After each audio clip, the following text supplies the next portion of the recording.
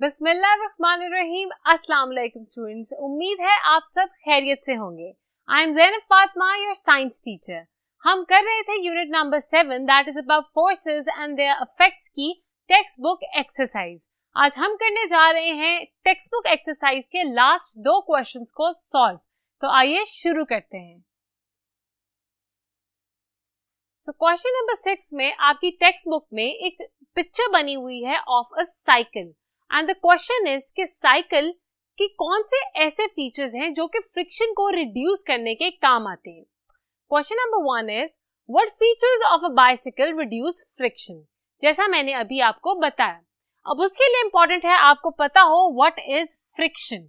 Friction एक ऐसी force है जो किसी भी काम को करते हुए हमारे अगेंस्ट काम करती है। फॉर एग्जाम्पल, अगर हम किसी बॉल को जमीन पर रोल करते हैं तो एक मूवमेंट उस बॉल की है एक डायरेक्शन में, फ्रिक्शन जो है वो उस डायरेक्शन के ऑपोजिट काम करेगी टू स्टॉप दैट मूवमेंट। उसको हम कहते हैं फ्रिक्शन।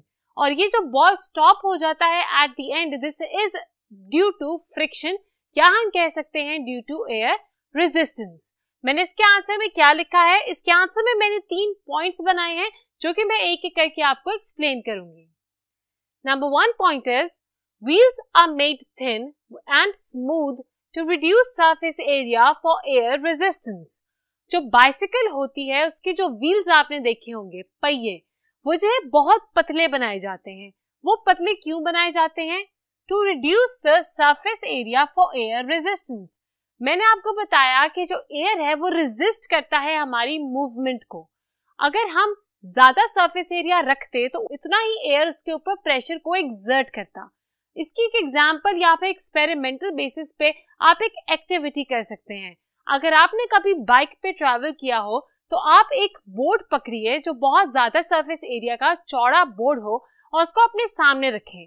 जब आप फिर बाइक को ड्राइव करेंगे या फिर पीछे भी बैठ जाएंगे तो आपको पता चलेगा कि आपके ऊपर बहुत ज्यादा प्रेशर एक्सर्ट हो रहा है और आपको लगेगा जैसे आप पीछे की तरफ उड़ जाएंगे। वो इसीलिए क्योंकि जो बोर्ड है उसका सरफेस एरिया मतलब जगह बहुत ज्यादा है जिसके ऊपर एयर एक्ट कर रहा है। इससे बचने के लिए जो व्हील्स होते हैं बाइसिकल के, उनको बहुत पतला बनाया जाता है।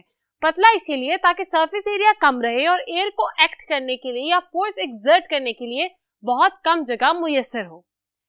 Second point is the handle bars are curled so the cyclist can lean forward to form a streamline body shape. पहला पॉइंट था about wheels. The second point is about handlebars। जहां से बाइसिकल को चलाने के लिए आप पकड़ते हैं उसको हम कहते हैं हैंडल बार्स। जो हैंडल बार्स हैं उनको कर्ल शेप में, मतलब स्ट्रेट नहीं बल्कि कर्ल शेप में बनाया जाता है ताकि हम उनको पकड़ने के लिए थोड़ा सा झुक जाएं। जब हम झुकेंगे तो क्या होगा, हमारी एक फ्लैट बॉडी है वो स्ट्रीमलाइन इस तरह से हो जाएगी। अब स्ट्रीमलाइन शेप जो है वो फ्रिक्शन रिड्यूस करने के किस तरह से काम आती है। स्ट्रीमलाइन शेप की एग्जांपल मैं आपको दे सकती हूँ एक फिश की बॉडी से। जो फिश की बॉडी होती है वो इस तरह से होती है, मतलब इस तरह से। इट मींस कि वो फ्लैट नहीं होती, वो कर्व्ड होती है फ्रॉम द एजेस। क्यों होती है? इसीलिए ताकि वाटर में उसकी स्पीड ज्यादा हो सके, बहुत फास्टली वो ट्रैवल कर सके, स्विम कर सके इन वाटर। जिस तरह एयर रेजिस्ट करता है उसी तरह वाटर भी रेजिस्ट करता है मूवमेंट को। अगर हम पानी में भी स्विम करें और हम बिल्कुल फ्लैट उसके अंदर डाइव करें तो आपको बहुत जोर से पानी की एक फोर्स अपने ऊपर एक्सर्ट होती हुई महसूस होगी, फील होगी। अगर आप इसके बजाय स्ट्रीमलाइन शेप में डाइव करते हैं पानी के अंदर तो आपको वो फ्रिक्शन या फिर वो रेजिस्टेंस बिल्कुल महसूस नहीं होती। ये फायदा होता है स्ट्रीमलाइन बॉडी शेप का। अगर हम यही करें बाइसिकल चलाते हुए कि हम फ्लैट बिल्कुल रहें और फिर चलाएं तो हमारे ऊपर बहुत ज्यादा एयर प्रेशर या फिर एयर रेजिस्टेंस जो है वो एक्सर्ट होगी। अगर हम इसके बजाय हैंडल बार्स को पकड़ें और हमारी बॉडी शेप यू हो जाए, मतलब स्ट्रीमलाइन हो जाए, तो होगा ये जो एयर की रेजिस्टेंस है वो बहुत कम हो जाएगी, रिड्यूस हो जाएगी। तो 2 पॉइंट्स हमने कर लिए। The third is oil, Greece and lubricants are added to the chain along with ball bearings to reduce the harshness of contact. This point is about oil, grease and lubricants and at the same time it is about ball bearings. पहले मैं आपको बताती हूँ कि lubricants क्या होते हैं।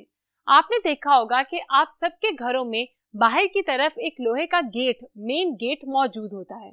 उसके ऊपर जो कुंडी लगी होती है, अगर कभी वो बहुत सूखी हो और उसमें जंग लगा हो, आप उसको पकड़ के बहुत ज्यादा प्रेशर के साथ बहुत ताकत लगा के खोलने की कोशिश कर रहे होते हैं और वो बहुत मुश्किल से शोर मचाती हुई खुल जाती है। अगर उसके बजाय आप उसमें ऑयल ऐड कर दें, ग्रीस ऐड कर दें या इस तरह का कोई भी ऑयली सब्सटेंस ऐड कर दें जिसको हम कहते हैं लुब्रिकेंट, क्योंकि वो उसको लुब्रिकेट कर देता है, गीला कर देता है। वो ऑयल ऐड करने के बाद जब आप उस कुंडी को खोलेंगे तो आपको बहुत कम एफर्ट लगाना पड़ेगा और फौरन से वो खुल जाएगी। ये फायदा होता है लुब्रिकेंट्स का, ऑयल का और ग्रीस का। हम जब भी ऑयल लगाते हैं किसी चीज में तो वो स्लिपरी कर देता है सरफेस को। अब मैंने आपको पहले लेक्चर्स में ये बताया था कि फ्रिक्शन जो है वो रफ सरफेसेस पे ज्यादा होती है, बिल्कुल इसी तरह ड्राई सरफेसेस पे भी फ्रिक्शन ज्यादा होती है। पहले फ्रिक्शन जो है वो इसीलिए ज्यादा थी क्योंकि ड्राई एक लोहा दूसरे लोहे के साथ रगड़ खा रहा था, मतलब it was in a contact that was quite harsh.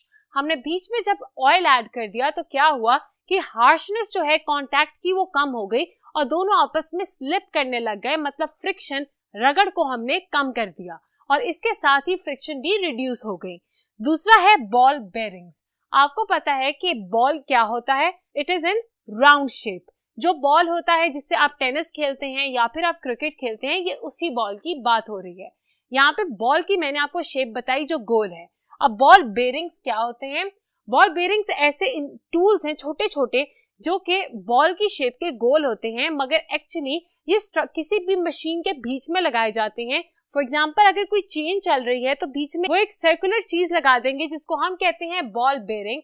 Ball bearing लगा देंगे जिसकी वजह से उसकी फ्रिक्शन रिड्यूस हो जाएगी। आपको पता है कि जो बॉल है वो एक साइकिल के पहिए की तरह घूमने लग जाएगा और जब वो घूमेगा तो लेस फ्रिक्शन या फिर लेस हार्शनेस होगी उनके कांटेक्ट में। मतलब एक चेन जब आप देखते हैं अपनी बाइसिकल को, या फिर अब नोटिस कीजिएगा कि कोई भी चलती हुई साइकिल है उसका जो पहिया है बहुत स्मूथली चल रहा होता है और उसके साथ जो चेन है वो यूं यूं करके जा रही होती है। चेन के बीच में जो हमारे पास स्ट्रक्चर्स हैं वो बॉल बेयरिंग्स हैं और वो बिल्कुल गोल होते हैं और उनका ऐसा स्ट्रक्चर होता है जो कि बीच में फ्रिक्शन प्रोड्यूस नहीं होने देता। तो ये तीन चीजें थी, ये तीन पॉइंट्स थे जो कि हेल्प करते हैं to reduce friction in a bicycle.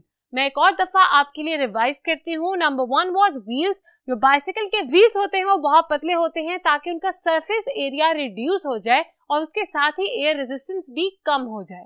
Second was handle bars. Handle bars को कर्ल्ड बनाया जाता है ताकि जो भी उसके ऊपर राइडर बैठा है वो थोड़ा सा टिल्ट होके अपनी बॉडी शेप को फ्लैट के बजाय थोड़ा सा स्ट्रीमलाइन कर दे। ये भी हेल्प करता है टू रिड्यूस फ्रिक्शन। लास्ट ये था ऑयल, ग्रीस और लुब्रिकेंट्स को ऐड कर दिया जाता है certain parts of the bicycle में ताकि जो उसके पार्ट्स हैं उनकी आपस में हार्शनेस ऑफ कॉन्टैक्ट जो है वो कम हो जाए, उनकी फ्रिक्शन और आपस में जो रगड़ पड़ रही है वो कम हो जाए। This is due to the Greece and lubricants added या फिर due to the ball bearings. तो ये तीन पॉइंट्स हैं जो कि हेल्प करते हैं हमें to reduce friction in a bicycle. This was the answer to the first part of question number 6। चलते हैं second part of question number 6 की तरफ। So the second part is, give 2 reasons why is it useful for a cyclist to reduce friction। हमने अभी ये पढ़ा कि bicycle में फ्रिक्शन किस तरह रिड्यूस की जाती है। अब वो ये पूछ रहे हैं कि हम फ्रिक्शन को रिड्यूस करते ही क्यों हैं। जो साइकिलिस्ट है या राइडर है जो बाइसिकल चला रहा है उसको इससे क्या फायदा होगा। Number 1, reducing friction makes it easier for the cyclist to ride, as he now needs to put less effort to fight against air resistance। अभी मैंने आपको एग्जांपल दी थी आपके मेन गेट की जो आपके घर में मौजूद है। उसमें मैंने आपको बताया कि जब वो सूखा होता है तो आप उसको जब बहुत एफर्ट लगा के खोलने की कोशिश करते हैं, आपकी बहुत ताकत लगती है और वो बहुत शोर मचाता हुआ खुलता है। जब आप उसमें ग्रीस या ऑयल ऐड कर दें तो वो स्लिप होके फौरन से खुल जाता है। ये होता है कि फ्रिक्शन रिड्यूस करने से हमारा एफर्ट भी लेस पुट इन होता है। यहाँ पर वो जो फ्रिक्शन है वो एक्चुअली एयर रेजिस्टेंस प्रोड्यूस कर रही है या फिर एयर रेजिस्टेंस की वजह से वो फ्रिक्शन है। अब यहाँ लिखा है reducing friction makes it easier for the cyclist to ride.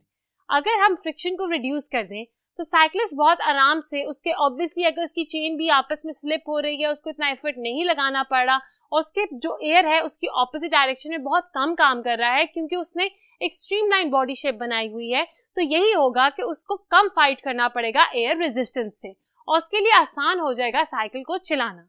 एक और फायदा है जो इससे होगा, reduced friction leads to a greater speed. अगर फ्रिक्शन कम होगी तो स्पीड भी ज्यादा हो जाएगी। ये दो फायदे हैं जो कि एक साइकिलिस्ट को होते हैं फ्रिक्शन रिड्यूस करने से। तो उम्मीद है आपको ये भी समझ आ गया। आप मेरे साथ साथ लिख रहे हैं ना? मुझे पूरी उम्मीद है कि आप मेरे साथ साथ तमाम आंसर्स अपनी टेक्स्ट बुक पर नोट कर रहे हैं, और अगर आपने अभी तक नहीं किए या कोई पॉइंट रह गया है तो इस वीडियो को पॉज करें, जाएं और लिखकर फौरन से वापस आएं। Well done students. अब हम चलते हैं क्वेश्चन नंबर 7 के फर्स्ट पार्ट की तरफ। क्वेश्चन नंबर 7 में आपको अब एक गाड़ी की पिक्चर दिखाई गई है। गाड़ी की पिक्चर आप अपने टेक्स्ट बुक में देख सकते हैं। That is a drag racer car. अगर आप और पिक्चर्स देखना चाहते हैं तो आप गूगल पे जाके जरूर लिखें ड्रैग रेसर कार और फिर देखें कि कितनी प्यारी गाड़ी होती है। अब ये गाड़ी जो है ये हाई स्पीड की वजह से रेसेस में यूज होती है। मतलब किसी भी रेस में अगर किसी ने हाई स्पीड पे गाड़ी चलानी है तो वो ड्रैग रेसर यूज करते हैं। क्वेश्चन ये है, explain how a drag racer car achieves high speed by having. एक ड्रैग रेसर कार जो है वो हाई स्पीड किस तरह से अचीव करती है जबकि उसके पास दो चीजें हैं, number A a streamline shape and number B big wide wheels and tyres. एक ड्रैग रेसर जो है वो स्ट्रीमलाइन बॉडी शेप की मदद से हाई स्पीड किस तरह अचीव करेगी। नंबर 2, ड्रैग रेसर कार जो है वो big wide wheels and tyres की वजह से हाई स्पीड किस तरह अचीव करेगी। हमने ए और बी को आंसर करना है। आगे मैं आपकी मदद करती हूँ। सो पार्ट ए, उन्होंने पूछा था कि स्ट्रीमलाइन बॉडी किस तरह से मदद करती है एक ड्रैग रेसर कार को टू अचीव हाई स्पीड। यहाँ लिखा है it helps air slip fast more easily. मैंने सिर्फ एक छोटा सा पॉइंट लिखा है कि स्ट्रीमलाइन बॉडी जो है वो एयर की रेजिस्टेंस को कम कर देती है क्योंकि जो एयर है वो आपसे टकराकर आराम से स्लिप हो जाता है। मैं आपको थोड़ा सा और एक्सप्लेन करती हूँ। एयर में डिफरेंट गैसेस मौजूद हैं। ये जो गैसेस हैं ये बम्प करती हैं एक मूविंग ऑब्जेक्ट के अंदर जाके, चाहे वो कार हो या बाइसिकल हो जो अभी हमने पढ़ा। ये जो एयर के मॉलिक्यूल्स हैं या गैस के मॉलिक्यूल्स हैं वो बम्प जब करते हैं किसी भी मूविंग ऑब्जेक्ट में तो वो ऑपोजिट डायरेक्शन में बम्प करते हैं और वो एक फोर्स एक्सर्ट करते हैं in the opposite direction to the moving car. मतलब अगर कार जो है वो इस तरफ मूव कर रही है तो जो हमारी एयर रेजिस्टेंस है वो उसके ऑपोजिट मतलब इस तरफ मूव करेगी या फिर काम करेगी। अब जो हम स्ट्रीमलाइन शेप की बात कर रहे हैं वो यही है कि जो सरफेस एरिया होता है बॉडी का अगर तो ज्यादा होगा तो ज्यादा एयर रेजिस्टेंस हमारे ऊपर एक्ट करेगी। अगर हमने अपना सरफेस एरिया कम करना है तो हम स्ट्रीमलाइन बॉडी शेप बना देते हैं ताकि हमारा सरफेस एरिया कम हो जाए और इस तरह से एक मछली जैसी शेप में हम आ जाएं और जो एयर मॉलिक्यूल्स हैं वो फ्लैट एरिया पे ज्यादा जोर की टकराते हैं, स्ट्रीमलाइन पे स्लिप होके वो निकल जाते हैं साइड से क्योंकि जो एजेस हैं वो कर्व्ड होते हैं। अब मैं आपको इसकी एक और बहुत अच्छी एग्जांपल दे सकती हूँ। You must have noticed the shape of an aeroplane. Aeroplane की शेप जो है वो भी फ्लैट नहीं होती सामने से, वो भी यूं करके होती है लाइक अ फिश। क्यों? क्योंकि उसने भी जो कर्व्ड एजेस हैं वो बनाए होते हैं to avoid air resistance acting against it. तो ये था हमारा नंबर 1 मतलब ए पार्ट का आंसर कि जो स्ट्रीमलाइन बॉडी शेप होती है वो ड्रैग रेसर कार को बिल्कुल उसी तरह हेल्प करती है जिस तरह वो हेल्प करती है किसी भी एरोप्लेन को या फिर साइकिलिस्ट को या फिशेस को जो कि स्विम करती हैं पानी में एयर रेजिस्टेंस कम करने में। अब यहाँ लिखा है less friction is equal to more speed. Obviously जब फ्रिक्शन लेस होगी तो हम ज्यादा स्पीड अटेन कर सकते हैं। सेकंड ये था कि बिग व्हील्स और टायर्स, वाइड टायर्स की वजह से हाई स्पीड किस तरह से एक ड्रैग रेसर कार जो है वो अचीव करती है। अभी जब हमने बाइसिकल की एग्जांपल पढ़ी तो मैंने आपको कहा कि हमें सरफेस एरिया कम करना होता है और इसीलिए जो साइकिल है, बाइसिकल है, उसके व्हील्स बहुत पतले बनाए जाते हैं। यहाँ पर तो ऑपोजिट बात है, यहाँ बिग व्हील्स हैं और बिग व्हील्स जो है उसकी हेल्प कर रहे हैं ताकि वो हाई स्पीड पे चल सके। मैं आपको बताती हूँ क्यों। आपने कंफ्यूज नहीं होना, ये बात बिल्कुल ठीक है कि हमने सरफेस एरिया को कम करना होता है ताकि एयर रेजिस्टेंस कम एक्ट करे। मगर in case of a drag racer car, जब ड्रैग रेसर कार बहुत हाई स्पीड पे जा रही होती है तो उसके ऊपर भी एयर रेजिस्टेंस बहुत ज्यादा एक्ट कर रही होती है। अगर हल्का सा भी बम्प लगे और गाड़ी ऐसे जाते हुए सामने से उठ जाए तो वो एयर रेजिस्टेंस जो है, एयर प्रेशर जो है, वो उसके नीचे की तरफ पड़ेगा। क्यों? क्योंकि नीचे वाली जगह जो है वो खाली होती है किसी भी गाड़ी की। अब यहाँ पर जब सारा एयर प्रेशर पड़ेगा तो जो गाड़ी है वो फ्लिप कर जाएगी, मतलब एक्सीडेंट हो जाएगा, वो बिल्कुल फ्लिप हो जाएगी, वो बिल्कुल उलट जाएगी।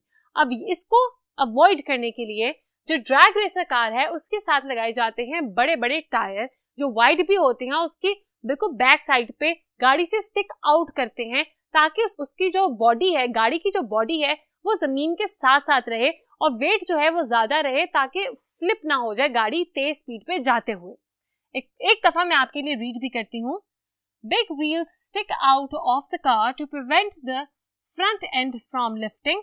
जैसा कि मैंने बताया कि जो व्हील्स हैं वो वाइड होते हैं, बड़े होते हैं उनके टायर, ताकि जो गाड़ी है वो नीचे की तरफ ही रहे और वो लिफ्ट ना हो जाए।